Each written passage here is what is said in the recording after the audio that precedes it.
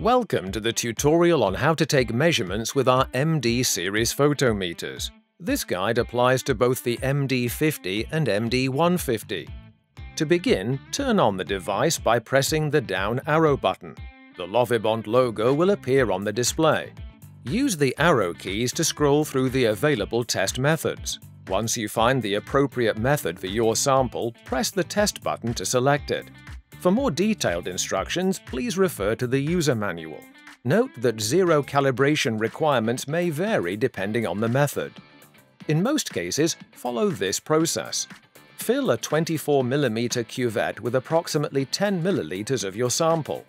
Insert the cuvette correctly into the measurement chamber and press the test button to perform the zero calibration. If 1 times 0 is enabled, repeated zero calibration isn't necessary for additional methods, as long as the device remains powered on.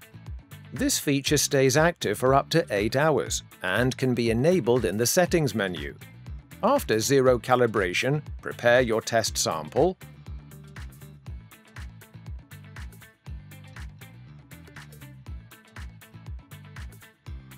insert the cuvette again and press the test button to begin measurement. For some methods, measurement will start automatically after a built-in timer.